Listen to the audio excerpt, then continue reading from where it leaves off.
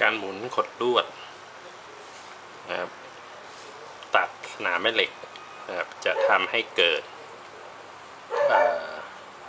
ไฟฟ้ากระแสสลับนะครับทีนี้ถ้าเราต้องการไฟฟ้ากระแสตรงนะก็อาจจะทำได้เช่นเดียวกันนะครับโดยการหมุนแผ่นจานโลหะนะครับ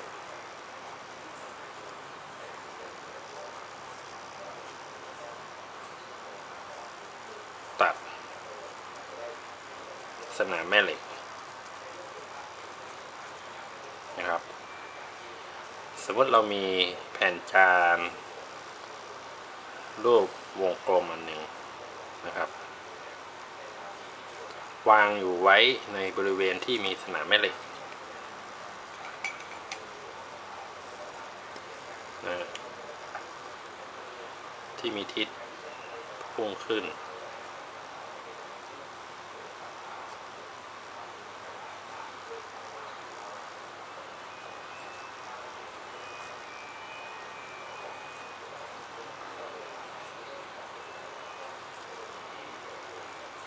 อย่างนี้นะครับ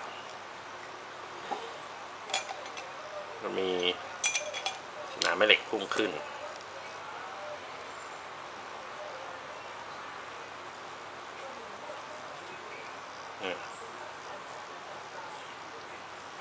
ทีนี้ถ้าเราหมุนแผ่นจานนะครับ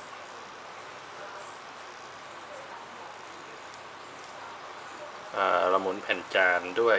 ความเร็วเชิงมุมโอเมก้านะครับสิ่งที่เกิดขึ้นก็คือภายในแผ่นจานนะฮะก็จะมีทั้งประจุบวกและประจุลบนะครับ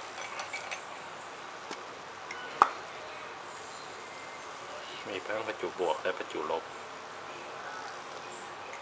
จะเห็นว่าเมื่อเราหมุนแผ่นจานไปนะครับสิ่งที่เกิดขึ้นก็คือประจุบวกก็จะเคลื่อนที่ด้วยความเร็ว v ในทิศนี้และประจุลบนะก็จะเคลื่อนที่ด้วยความเร็ว v เช่นเดียวกันนะครับผลที่เกิดขึ้นก็คือเกิดมีประจุเคลื่อนที่ในสนามแม่เหล็กจากกดมือขวานะฮะจะเห็นว่าแรงที่กระทำต่อประจุบวกจะมีทิศนี้นะครับในขณะที่แรงที่กระทำต่อประจุลบจะมีทิศตรงกันข้าม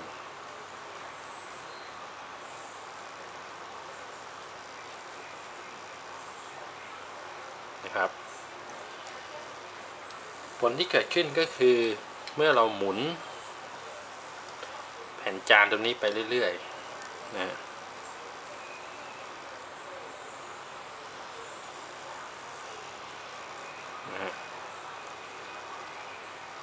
เราหมุนแผ่นจานตัวนี้นะครับด้วยความเร็วเชิงมุมโอเมก้าและอยู่ในบริเวณที่มีสนามแม่เหล็ก B นะครับสิ่งที่เกิดขึ้นก็คือก็จะมีประจุลบมาออกันอยู่ตรงแนวกึ่งกลางใช่ไหมครับในขณะที่มีประจุบวก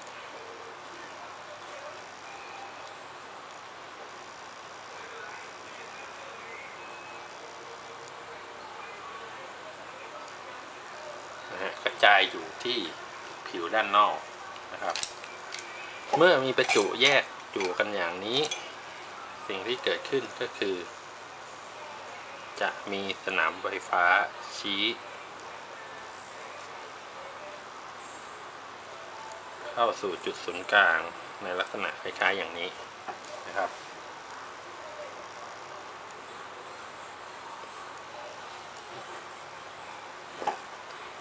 เพราะฉะนั้นจะเห็นว่าเมื่อเราหมุนแผ่นจานนะประจุบวกไปอออยู่ที่ผิวด้านนอกประจุลบไปออที่ด้านในมีสนามไฟฟ้าในลักษณะอย่างนี้นะครับมันก็จะเกิด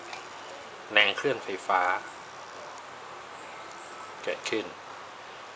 นะโดยที่ตรงแกนกลาง ของแผ่นจานทำหน้าที่เป็นขั้วลบส่วนขอบนะของแผ่นจานทำหน้าที่เป็นขั้วบวกครับ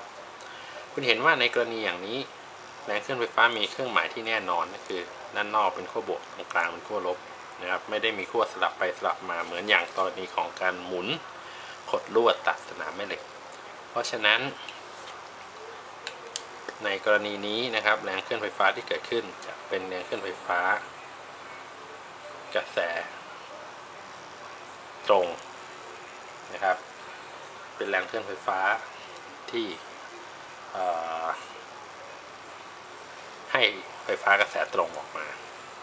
นะครับทีนี้ขนาดของสนามไฟฟ้านี้จะหาได้ยังไงนะครับเราสามารถจะหาขนาดของสนามไฟฟ้านี้เมื่อพิจารณาในภาวะสมดุล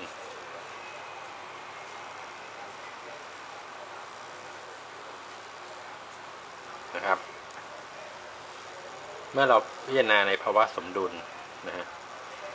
แรงทางไฟฟ้าแรงทางแม่เหล็กที่เกิดขึ้นจะต้องเป็นค่าเป็นลบของแรงทางไฟฟ้านะครับหมายความว่าถ้าเรามีประจุบวก1ตัวนะฮะกำลังเคลื่อนที่ไปพร้อมกับจานหมุนนี้นะจะเห็นว่ามันจะเกิดแรงแม่เหล็ก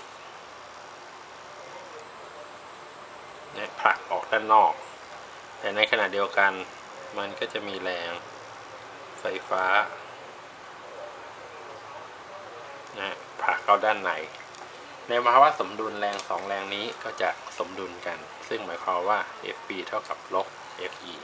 นะครับ FB เราก็หาได้ง่ายก็คือ QV cos B ไหมครับ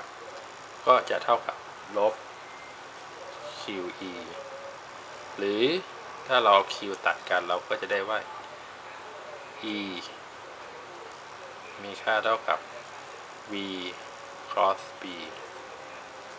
นะครับนั้นก็เราก็จะหาสนามไฟฟ้าที่เกิดขึ้นได้เมื่อรู้สนามไฟฟ้าตรงนี้นะครับแรงเคลื่อนไฟฟ้าก็สามารถจะคำนวณได้ไม่ยากนะครับในกรณีนี้ก็คือจะเห็นว่าแรงเคลื่อนไฟฟ้าก็สามารถคำนวณได้จากมีค่าเท่ากับลบอินทิเกรตจากฝั่งลบไปยังฝั่งบวกของ e dl นะครับแต่เนื่องจากสมดุลนะไม่ใช่เนื่องจากสมมาตรไม่ใช่จากสมดุลเนื่องจากสมมาตรนะฮะ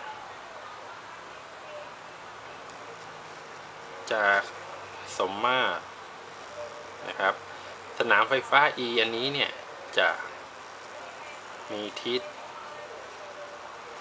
ในแนวรัศมีนะครับเมื่อ E มีทิศในแนวรัศมีการอินทิเกรตตามเส้นทางจากลบไปบวกเนี่ยนะเราจะเลือกเส้นทางไหนก็ได้แต่เส้นทางที่ง่ายที่สุดนะครับก็คือเราเลือกเส้นทางในแนวรัศมีนะจากลบไปบวกของ E dr เมื่อ dr นี้แสดงเส้นทางที่อยู่ในแนวรัศมีนะเส้นทาง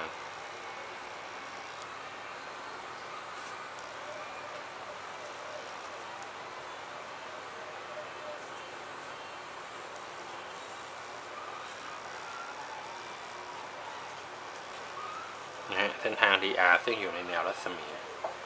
เมื่อ e อยู่ในแนวรัศมีนะครับ dr อยู่ในแนวรัศมีนะครับตัวนี้ก็เลยเหลือแค่เอาขนาดมันคูณกันแค่นั้นเองนะครับ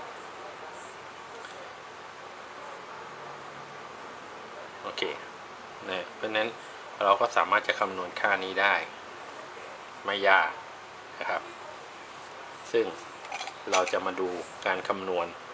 ค่านี้ในรายละเอียดต่อไป